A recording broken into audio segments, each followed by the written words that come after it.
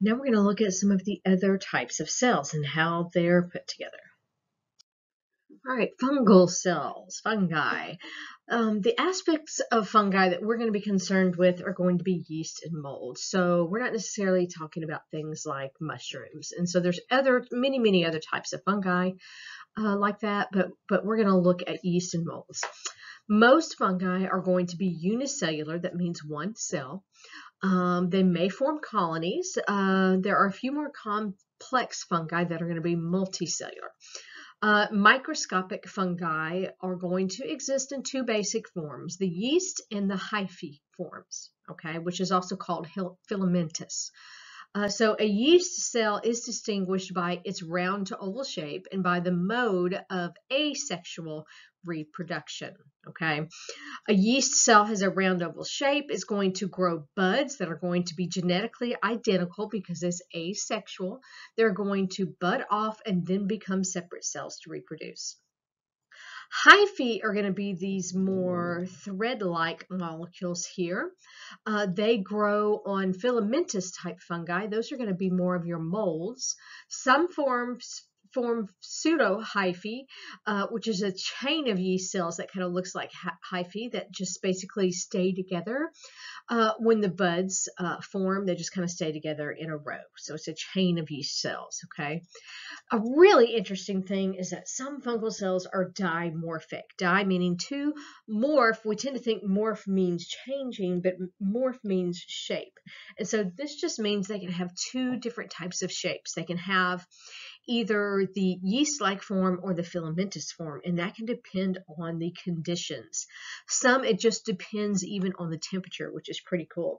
Most of the fungi that can do this, however, tend to be the more pathogenic type fungi, so we have to kind of be careful with that. We're going to look at this septate and non-septate fungi in a little bit. Septate means separation. Non-septate is called coenzytic or co-ed, and so they're kind of all together. But I think we come back around to that. But if not, I've explained it. So this graphic here shows the structure of a yeast cell and all of its major organelles. But the main reason I included this was that you could see here, whoop, I turned that off, how it buds, okay? And so it's forming this little bud, which I said is genetically identical because it's asexual reproduction. And then this is where it is forming pseudohyphae, okay? Here in the middle, this is Saccharomyces cerevisiae, which is, well, we'll get into that a little bit later, but this is just a good micrograph picture showing you what that actually looks like.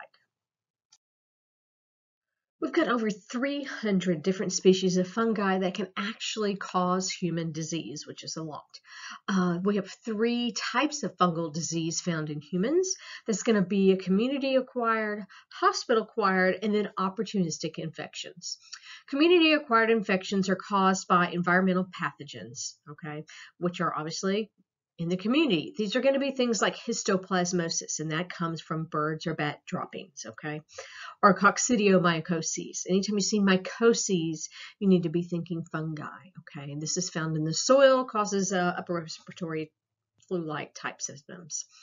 Hospital-acquired infections are going to be caused by fungal pathogens that are found in healthcare facilities. And this is generally more long-term care because you have people there for a very long period. They're in confined spaces and you have someone going from room to room. That's carrying something with them. Opportunistic infections are going to be caused by things that are typically very low in virulence, meaning a normal healthy person would not get sick from these, but they are going to infect someone with an immunocompromised system.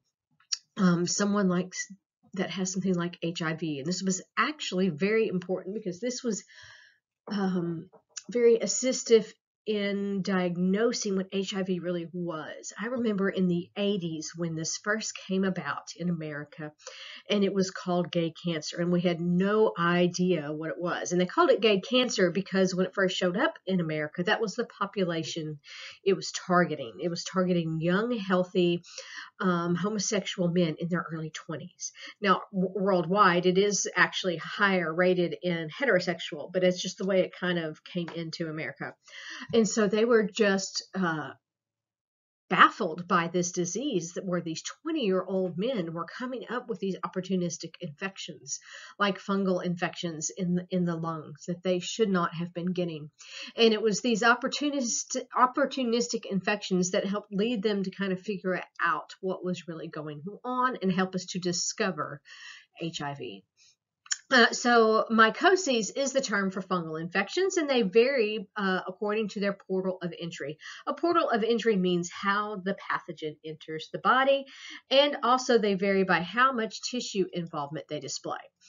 Those that are opportunistic, we already said, don't cause an issue for a normal, healthy person, but somebody who is immune compromised, for example, somebody with AIDS can be affected by them, or somebody with SCID or another immunocompromised type of disease, okay?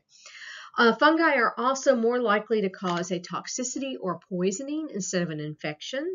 For example, Aspergillus flavus produces a poison called aflatoxin, and that affects grain and has increased cases of liver cancer in some countries from this aflatoxin.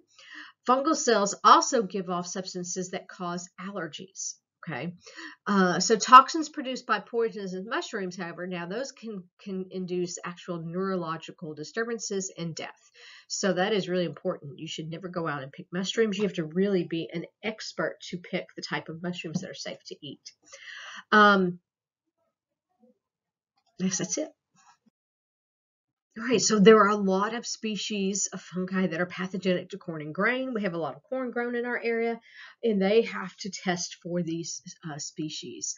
These can damage crop yield, reduce how much you're able to get. It can also then cause disease in the animals that later on eat the contaminated feed. So up to 40% of fresh produce actually has fungi on it. So there's a reason to shop your local farmer's market. Just like bacteria, fungi are not always bad. They're actually really important in decomposing organic matter, which helps to put minerals back into the soil. They form associations with plant roots like legumes and increase their ability to absorb water and nutrients. We have engineered them to be able to produce things that we find useful: alcohol, acid, organic acids, and vitamins. And they actually are eaten like blue cheese, and can be used to actually impart different types of flavoring to food. So let's look at the different types of ways that fungi actually receive their nutrition. All fungi are considered heterotrophic. Hetero means different, right? Homo means the same. Hetero means different. Trophic refers to feeding. So heterotrophic means that they obtain their nutrients from a wide variety or different organic materials. And so those sources of nutrition will also refer to as substrates. Most fungi, so this is all, most fungi are saprobes. Okay, so they obtain their substrates from dead plants and animals.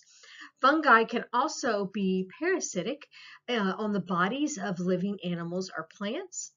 They obtain their nutrients by secreting enzymes into the substrate that break it down into smaller molecules so it can be absorbed. Fungi also thrive in really adverse environments and those that have high salt or sugar concentrations. Most of the microscopic fungi are going to grow in a loose association or colony.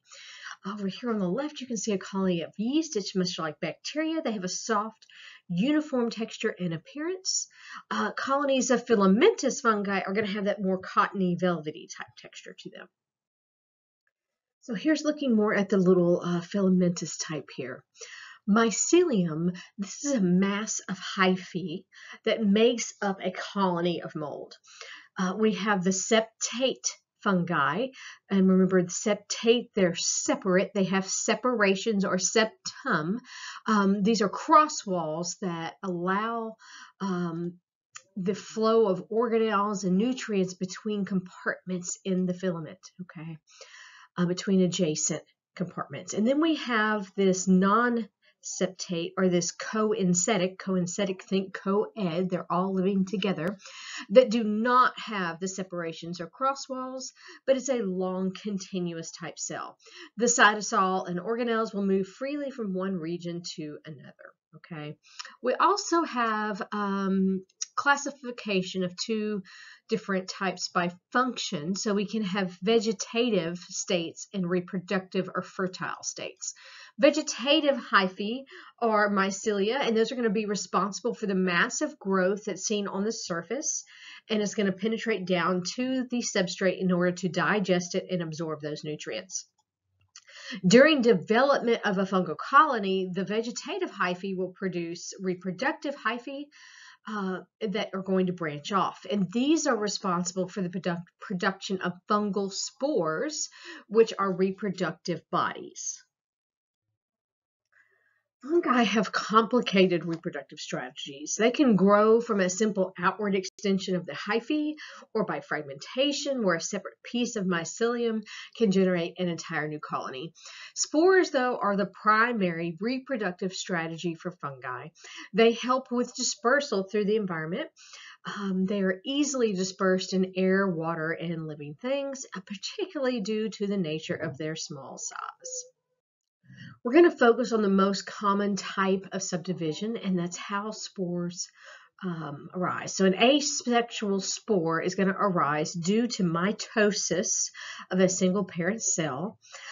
Sexual spores are going to be formed by fusing two parental cells. So you've got two different, that's where you get the sexual from, and that's going to be via meiosis. This method is going to increase genetic variation. We have two types of asexual spores. We have sporangiospores and candidospores, okay? Sporangiospore and candidospore. And that's what you see shown here. This is the sporangiospore, and these are the candidospores. All right. So sporangiospores are formed by successive cleavages with kind of a sac-like head called a sporangium. You can see that right here. This is the sporangium, and it's kind of in a sac. Okay, so this is enclosed in a sac. That's going to be attached to this stalk, all right, and that gives us the stalk here is going to be the sporangiophore. Candidospores don't have a sac, all right, so they have free spores and they're not enclosed in a sac. That's the biggest difference.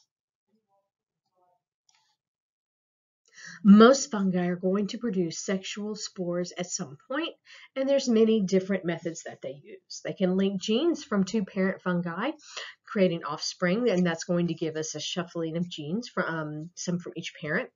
These variations can give us those advantageous adaptations. So this gets back to natural selection here, okay? Sexual spores can vary from just simple fusion of fertile hyphae to a complex union of the male and female structures. So they have both those asexual forms and sexual forms of reproduction. Moving on to protozoa, and these are some of my favorite, and I really wish we had more time to study these, but we really just don't. But these have some really cool little critters. The name comes from the Greek word for first animals. That's what protozoa mean. They're characterized more for their similar physical characteristics than how genetically related they are. We've got 12,000 species at least of single-celled creatures. Most of them are harmless, free-living and inhabitants of water and soil. A few of them are pathogenic, which gives us millions of infections for each year. And you can see some of these different ones here. Here you have an amoeba. This is a dinoflagellate and some other things. Protozoa are going to be unicellular. They're single cells, and they're going to have most of the same major organelles as eukaryotic organisms, except for chloroplast. Organelles are going to be highly specialized for feeding, reproduction, and locomotion. The cytoplasm is going to be divided into a clear outer layer called the ectoplasm and a granular inner layer or region called the endoplasm. The ectoplasm is going to function in locomotion or movement, feeding, and protection, while the endoplasm is going to house that mitochondria, food, and contractile vacuoles. Some protozoa have even organelles that are kind of like a primitive nervous system that helps to coordinate their movement. So in order to get around, protozoa use pseudopods, cilia, or flagella to move through fluid mediums generally. They do not have a cell wall, so that allows them to be very flexible. The cell membrane is going to regulate movement of food, water, and secretions. Ciliates, okay, this is a ciliate here, have a shape that remains constant or cigar shaped for this particular one. Okay, so they're going to have an actual shape, something like an amoeba up here at the top. That's going to be more changing. Okay, so some amoebas, sorry, can have hard calcium shells, which is unusual.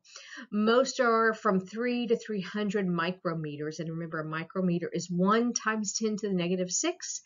But some are actually large enough to actually be seen swimming in pond water, like Euglena, which is what you see here at the bottom. It kind of has a cigar shape to it, and it's green, so it's obviously photosynthetic.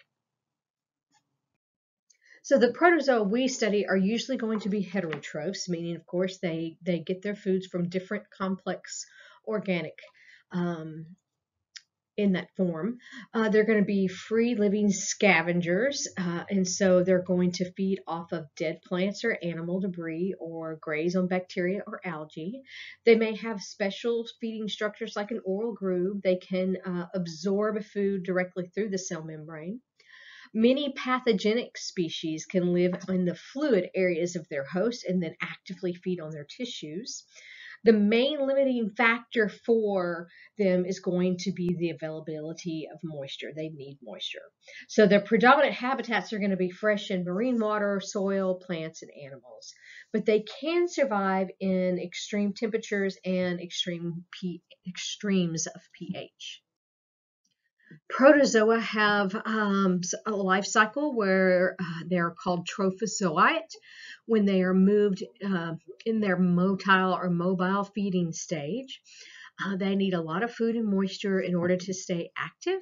Many species then can enter a dormant resting stage, which is called a cyst. So this occurs primarily when you have hostile or unfavorable environmental conditions. So it's kind of protective against heat, drying out, which is called desiccations, harmful chemicals, and so they can survive during adverse periods of time. They can also be dispersed by air currents, which help spread disease like amoebic dysentery. If they have enough moisture and nutrients, then the cyst is going to break open and release the active form, which is the trophozoite.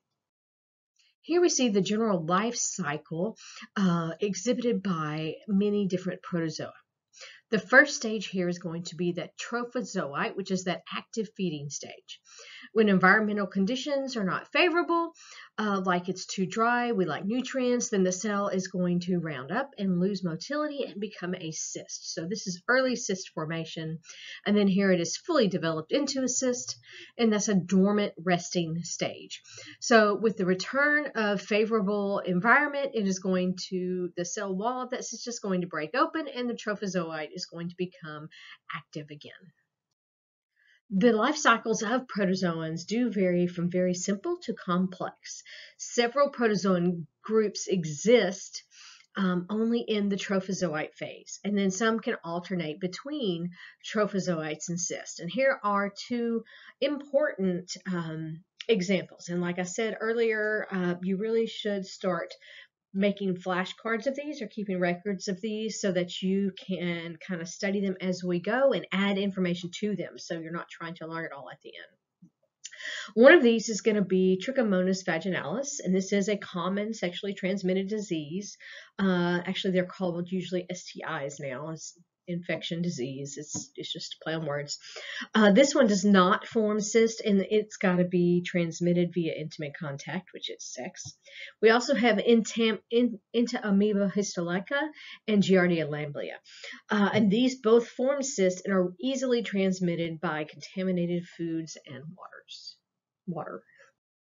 Time for one of those NCLEX prep practice questions. So let's put what we've talked about into practice. So a client is diagnosed with Trichomonas vaginalis, which we call the trick. Okay, trick. Which of the following would indicate that the client understands the method of transmission for the disease process? So the client states that she A, ate contaminated food, B, drank contaminated water, C, had intimate contact, or D, had too much sun exposure. So which of these would be indicative of Trichomonas vaginalis? This should be an easy one. It should be C, had intimate contact. And we do need to make sure that patients understand the mode of transmission. So one, they can prevent themselves from getting it, and two, they can prevent themselves from spreading it. How do protozoa reproduce? Well, all protozoa reproduce with a simple asexual method, usually mitotic division. Some pathogenic species like Malaria toxoplasmosis reproduce asexually with multiple rounds of division in a host cell, and they can have rather complex life cycles. Sexual reproduction also occurs during part of the life cycle for most protozoans. Ciliates are going to participate in conjugation, in which two cells fuse and exchange micronuclei.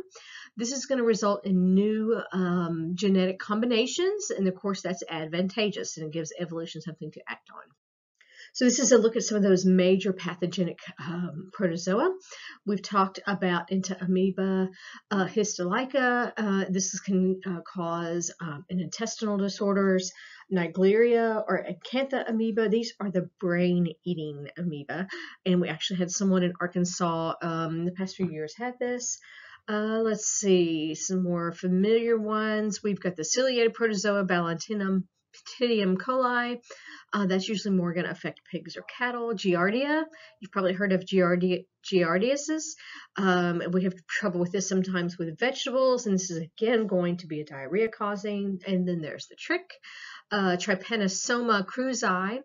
Trypanosomiasis is going to again be intestinal distress. Leishmaniasis is the disease caused by Leishmanias species. And so you need to make flashcards of these guys, all right? And you need to know the protozoan name. You need to do this for bacteria, for all of our microbes. You need to know their name, the name of the disease, and don't mix those two up because it's easy to do sometimes. And then all of the details about them. What is their reservoir? What is their source? What symptoms do they cause? Are they gram-negative? Are they gram-positive? Those types of things need to be on your little cards. Here's some more here. We've got Plasmodium species. We've got Vivax falciparum. These cause malaria. Toxoplasmosis is caused by Toxoplasma gondii. We'll get into more details about all of these.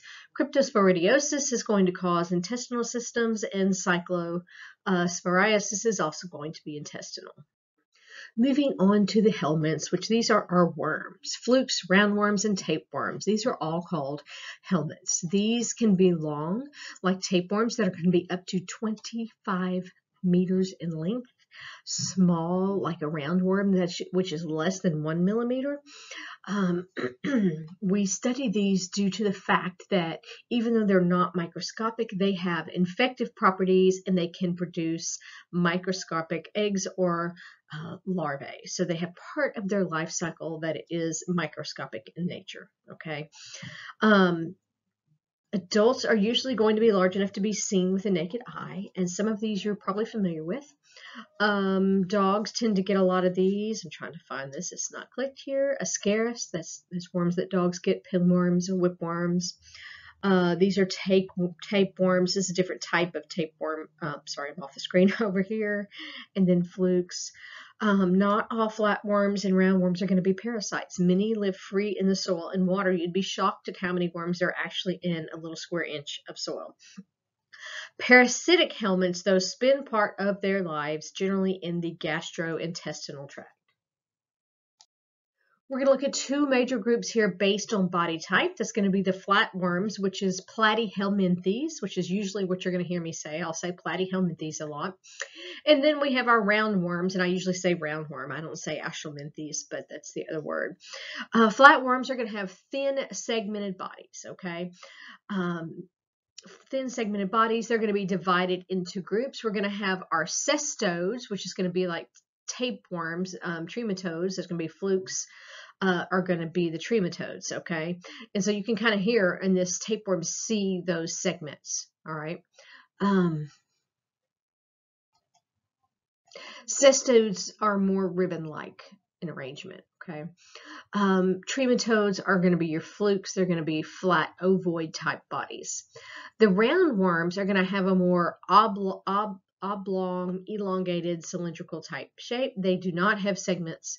And this is a lovely picture of them down here in the bottom. So this is a cestode, or a tapeworm, and this shows the scolex, which is basically the head portion and the suckers that it uses to attach to your body, and this long segmented body here. You can see we've got views of mature, what we call proglottids, and proglottids are these sections, and these are basically little sections full of fertile eggs or babies. They are full of hundreds of them, okay?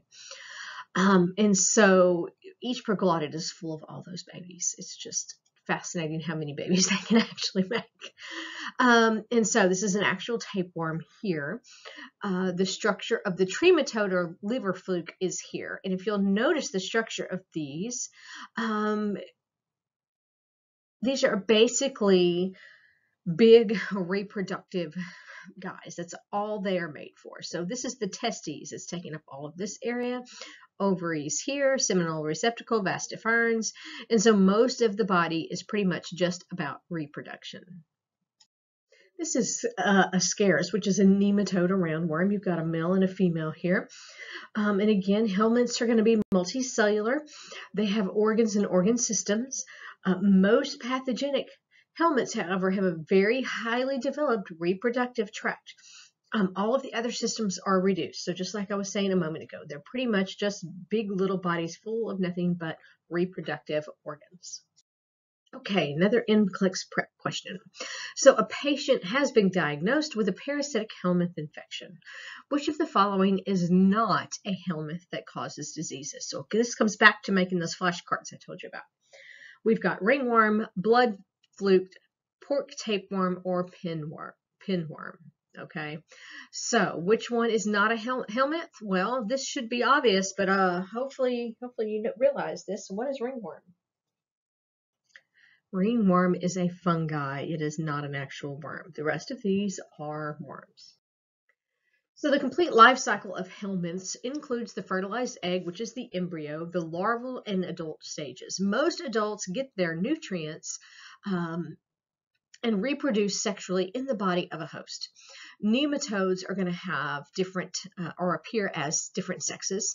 Trematodes can be either a separate sex or they can actually be hermaphroditic, meaning they can have the male and female sex organs in the same individuals. And then cestodes are usually going to be hermaphroditic. So sources for human helminths are generally going to be in contaminated food, soil, water, or infected animals. This is Enterobius vermicularis here, the pinworm, which is very commonly affects human beings, especially small children. And that's because little 2-year-old boys and girls are kind of the dirtiest creatures on earth. They may scratch their anus and then put their hand into their mouth or in somebody else's mouth. I mean, they put their hands everywhere. They just don't know any better. And so the route of infection here is oral, okay? Oral intake and occasionally penetration of tissues. The life cycle is going to start when a person picks up the eggs from their hands, like scratching, okay? Or maybe they were handling a dog that had them. The eggs are going to hatch in the intestines and release larvae that are going to mature into adults after a month. Then those male and female worms are going to mate, and the female is going to leave the anus and deposit the eggs. This is going to cause an itchiness, and what happens if you're a 2-year-old and something itches? What do? You scratch it, okay? And so that's going to spread the eggs even further, okay? So the resulting infection here is enterobiasis and is isolated basically to the intestines. I don't include a lot of these medical moments, but you really should read all of these. But this one is really important. We tend to think of these types of infections as being other people's diseases, and like you don't necessarily get them if you are unclean. Sometimes that is true. Some diseases are more likely to happen in unclean situations. Sometimes that's not by choice. But some of them are that's just the way it is. You know, some people, you just get them, all right? So 1/4 of the world's population is infected with roundworms. That's 25%. That's 1 in 4 people in the whole world. Okay. Now, that's not necessarily in the U.S., but in the U.S., some very common infections are going to be Chagas disease, which is Trypanosoma cruzi, and that's a protozoan.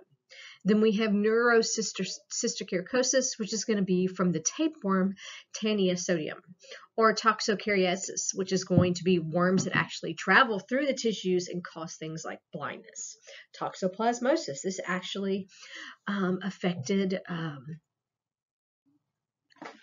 my mother, and I'll get into that later, my brother actually. 60 million in the U.S. are infected. It is a protozoan, and you get it by cleaning out things like the cat litter box, or that's the main mode of transmission. Or trichomoniasis, which is definitely very common STD trick. That is a protozoan of the genital tract. This is a really good slide to use to make your flashcards that I hope you're making with. I'm not going to read through all of this because you can read, but this shows you the common name, the scientific name, the disease it causes, what host it requires to live in, and then how it is spread to human beings. And again, how are eggs deposited? Fertilized eggs are often going to be released into the environment. They're going to have a protective shell and generally some extra food to help the development of the larvae. They can be vulnerable to heat, cold, drying, or predators. Some helminths can lay up to 200,000 to 25 million eggs a day. So remember those proglottids we were looking at? Think about every one of those proglottids, and then they're filled with hundreds or thousands of babies, okay? So we have about 50 different species of helminths that can cause disease in humans. These are distributed all over the world. There is definitely a higher incidence in tropical areas. We just have an environment that is more conducive to them. The yearly estimated amount of cases is in the billions, especially for developing countries. And in America, 50 million helminths is actually a conservative number. So these are prevalent.